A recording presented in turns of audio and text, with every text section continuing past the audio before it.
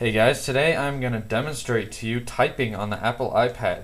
So you can type in landscape or you can type in portrait mode, and I prefer landscape. I'll show you why in a few seconds. So let's go ahead and open up Notes and we will go ahead and get started typing. So Notes in landscape looks like this. You get all your notes over here and then your notepad right here.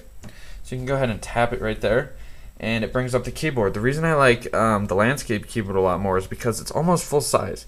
It's pretty nice typing on it. At first I was pecking, and now I'm using all of my fingers because it's a little bit easier for me now. I'm not pecking as much, and I trust the auto spell correction software a little bit more now.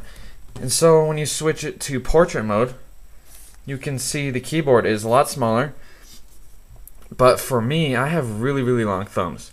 So I can reach all of these ones in the very middle. So it's easier for me to type like this too than some other people who have short hands and have to like really reach for it. But for me, pretty easy because my hands are so big. So let's go ahead and delete this. And we'll type something for real, and we'll start in landscape mode. So I'm going to say, this is an iPad test note.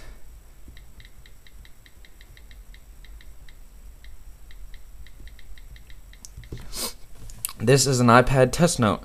So I got 100% accuracy, and the words per minute was actually pretty good.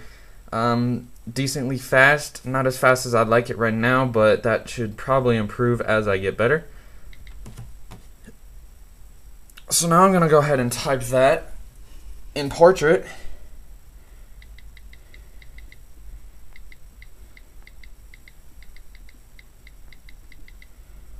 So a little bit better. I made some mistakes.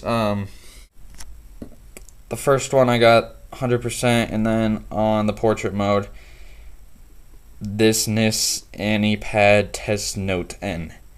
So not the best accuracy on portrait mode, but we should see that improving over time as we get used to it. So guys, this was a video going over typing on the Apple iPad.